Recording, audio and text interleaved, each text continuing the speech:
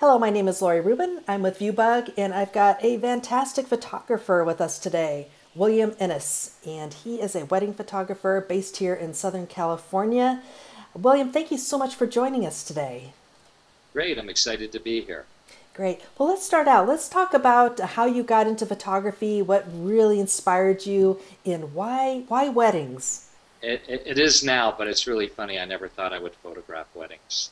When I was young, I loved photography, and I did it for about 15 years. But then I had a career in the aerospace industry. I actually spent about 30 years running aerospace companies. There was a 10-year period where I never took one single photograph. My wife actually documented my children growing up.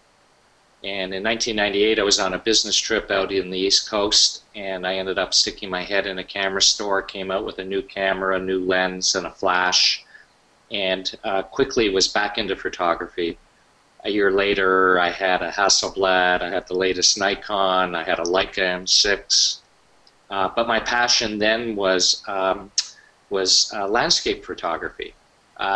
Weddings were the furthest thing from my mind. I thought wedding photography was cheesy. I'm going to date myself here, but when I got married in a powder blue tux with ruffles. So, I know. But then two things happened. In 1999, 2000, I went to hear a speaker at a professional photographers group, and it turned out to be a wedding photographer, and it fascinated me. And the same week, my nephew up in Canada asked me to photograph his wedding. So I bought a book on wedding photography, read it in a week, went up there and shot his wedding, and ever since 2004, I've been a full-time wedding photographer. I love it.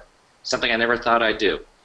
Isn't that funny? That happens to a few people where they just can't believe they're actually making a profession out of something they never thought that they would.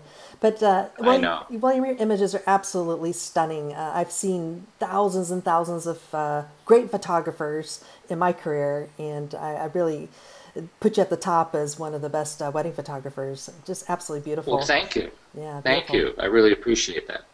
Well, let's talk a little bit about your process of how you do these beautiful wedding images.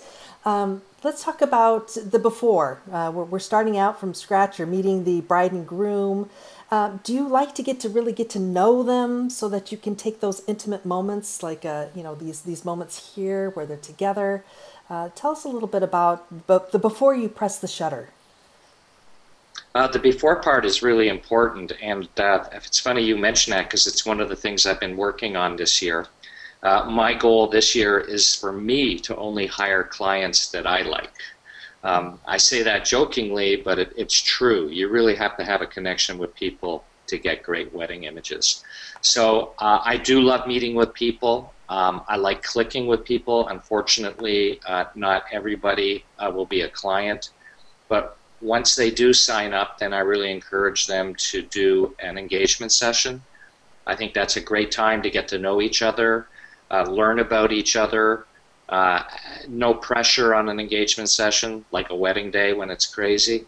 Then come the wedding day, they're much more comfortable both with me as a person, and they're also comfortable with me and my camera, which makes a big difference in the trust factor and being able to capture some of these images. Absolutely.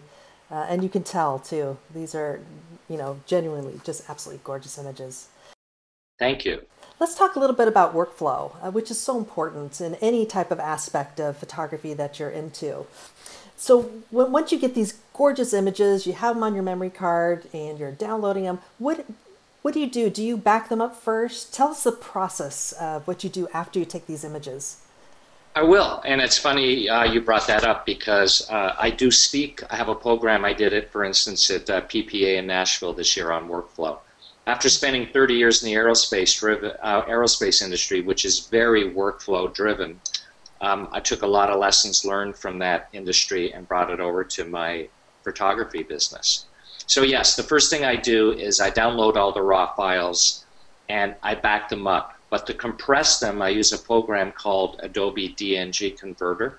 So I take all the raw files because maybe my second shooters are shooting Nikon or Canon.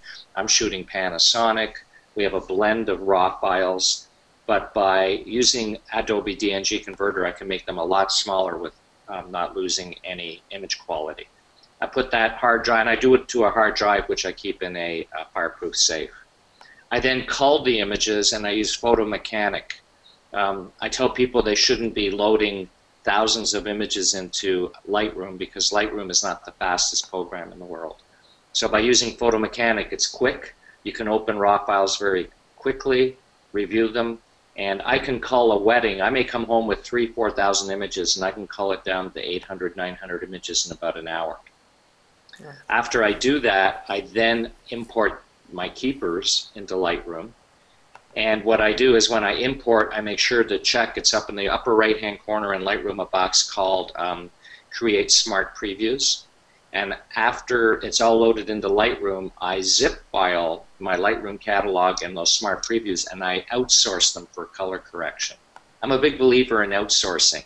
I believe if you cannot do it economically, or you really hate doing it, which there are certain tasks that sometimes photographers hate, you should be outsourcing. So I outsource my color correction. About a week later, it comes back in the form of a Lightroom catalog file. I click on it. My 800 plus images open up and are all color corrected. At that point, I will export them out of Lightroom using a plugin by Perfectly Clear. And the great thing about that plugin is it will smooth the face. It will make the face thinner. It could put catch lights in the eyes. It will get rid of certain imperfections. It's a pretty amazing plugin. And those are just my proofs. I will then select 20, 30, 40 images like you're looking at on my website that I like to call selects. And then I go through those and I will work on those in Photoshop. And I use a number of different programs within Photoshop. I love RadLab by Totally Rad. I like using Nik plugins and Topaz plugins. And I also use Alien Skin, Exposure 7, which is great for replicating the look of film. And then I'll work on those images, and those are images that will go on my website, will go on my blog, will be posted to Facebook. So anything the public really sort of sees has been worked on in Photoshop as well. Yeah, these are beautiful. Now, your black and white images, I saw a few of these. Here's one that we're looking at right now. What program do you use to convert to black and white?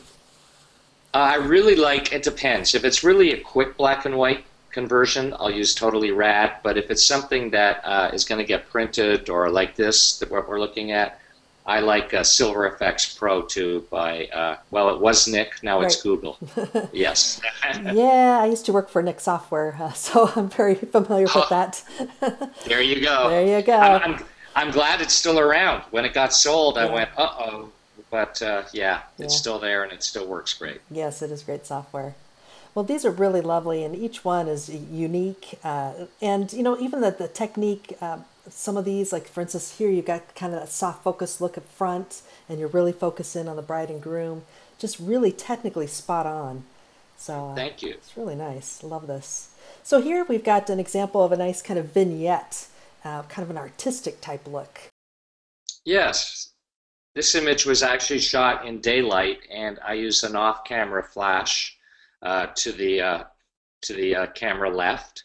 I believe at the time it was it'll come to me in a minute, it was a larger flash. It uses a battery pack, so it's stronger than just a regular speed light. I used one, and I underexposed and took the photo. And then, yes, the vignette is done in post-production, either using a Photoshop action or Totally Rad. Yeah, here's another one of your black and whites. Just beautiful. Mm-hmm. Very nice. The Disney Center. Yep. Very good. So you got those nice group shots here as well. Yeah, the small group. I love group shots. It's actually not so much maybe families that can get crazy, but I love groups. I always do what I call the firing squad, the traditional get them in a line and take that shot. And I jokingly tell the bride and groom that's for grandma. But then I really enjoy breaking the groups up like this into mini groups and sort of play along with the, you know, each large wedding party group has its own personality, and sort of play along with them and get some cool shots. So tell us, if somebody's blinking and their eyes are closed, do you swap out heads on any of these, or is that a secret? I do not. Ah, What I like, I know, what I try to do is take, when I have a shot like this lined up with the camera technology today and the frames per second, you can squeeze off quite a few shots. So I will take multiple shots, and then my secret is when I'm culling in photomechanic, I tell people, this is going to sound very cold, but the first image I come across where pretty well everybody's eyes are open and it has good expression, I accept that photo and I don't even look at the rest of them because that just takes time. yeah. So, but you have to shoot multiple shots. Otherwise, you will be in the business of swapping heads, and who wants to be doing that type of Photoshop work? Exactly. Do you have an assistant with you during these wedding shots? You know, I do now. For many years, I ran solo, or I had a second. I still have second photographers, but I had a young man contact me about a year and a half ago. I think he's 19 now. Asked if he could assist. I brought him along, and it's an amazing thing. So besides carrying my gear, which is really nice, or getting certain things set up for me, he's an amazing guy. At 19, he can shoot Canon, Nikon, and Panasonic. So depending who's with us, if he's got his job done from the assisting point of view, he can even second shoot now. That's great. Yeah, but that's handy. Okay, so you've got your images, you've done some post-processing, they've selected some of their favorite images. So you offer albums and prints. Tell us a little bit about the final. I do. And for the longest time, as I mentioned before, if I didn't like it or it wasn't cost effective, I would outsource. So for many years, I outsourced album design, because I'm a little ADD and I couldn't just quite get, I would need like 3 verticals and there'd be only 2 verticals and a horizontal, and it would drive me crazy. But a year and a half ago, I purchased Fundy Album Designer, and it is the most unbelievable purchase I've made. I can now design a complete album in 15 minutes. Fantastic. And it's so easy to make changes. Yeah. So what I do is they choose their images. I may tweak them in Photoshop. I then use Fundy to design the album, and then I put it up online so clients can proof it online, and it works really, really well. Fantastic.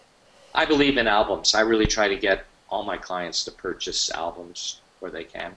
I would really highly recommend, if you want to get inspired with wedding photography, is check out William's website.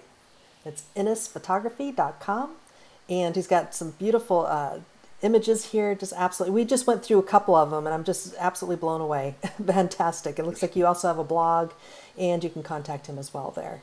So I really want to thank you so much for spending a few minutes with us, telling us your workflow and letting us see some of your fantastic images. Well, thank you for having me. I really enjoyed it. Thank you. All right, bye-bye.